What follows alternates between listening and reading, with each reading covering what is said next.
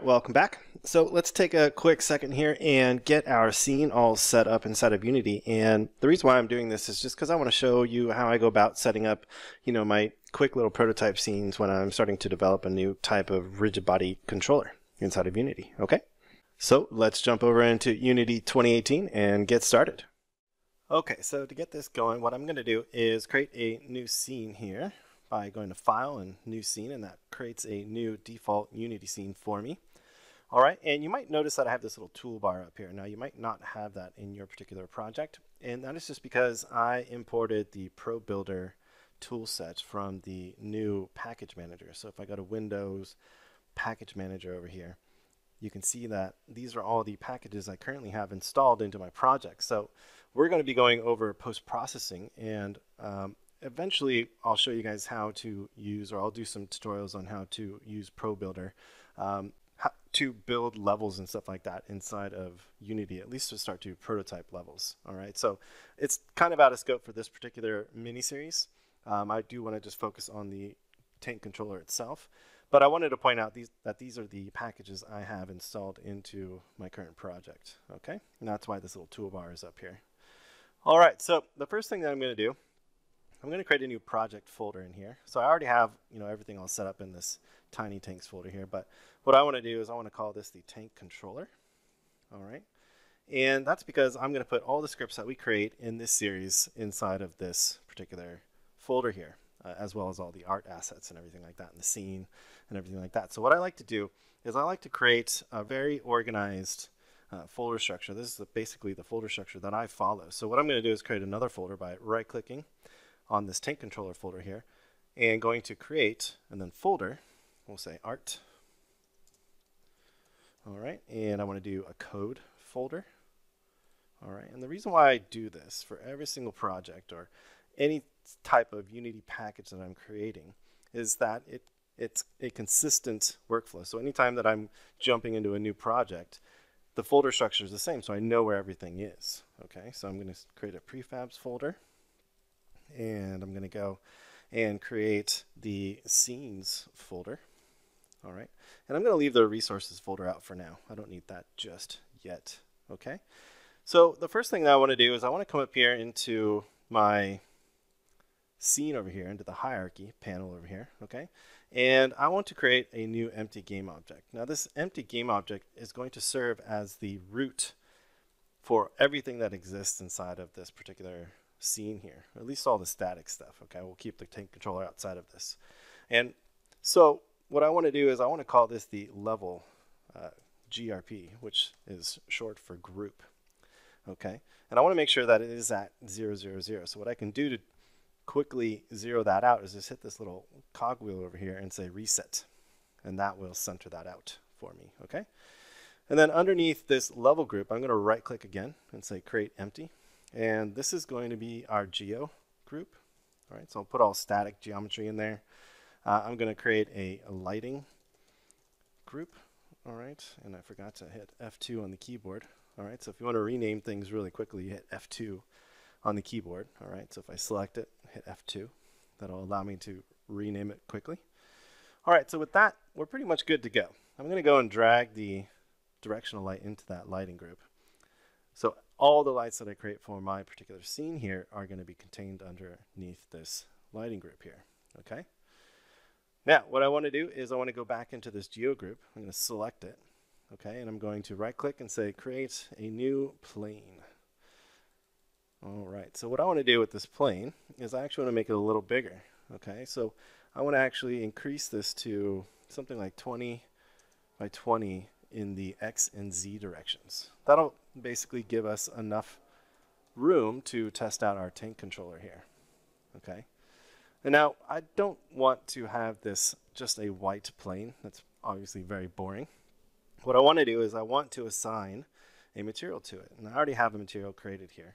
So inside of my reusable framework that I've created, I have a grid material. So I have this orange grid mat. All right, so let's duplicate that. And I'll make all these assets available for you guys, so I wouldn't worry about it. Okay, so I'm just going to duplicate that, and I'm going to put that into our art folder over here. Okay, so let's collapse that. So to quickly collapse whole hierarchy of folders, you can hold down the Shift and Alt keys on the controller. That allows you to expand everything really quickly. You'll notice if I don't hold it down, all right, and click the actual arrow here and then open it up again, everything is still expanded. But if I hold down Shift and Alt and click that little arrow and then click it again, it's all collapsed. Okay, so let's come over here in this art folder here. Let's rename our grids folder so that we don't have the little 1 next to it. All right, and I'm just going to assign that material to it. All right, that way when I go and export out this particular package, all the assets will go with this particular folder structure over here, okay?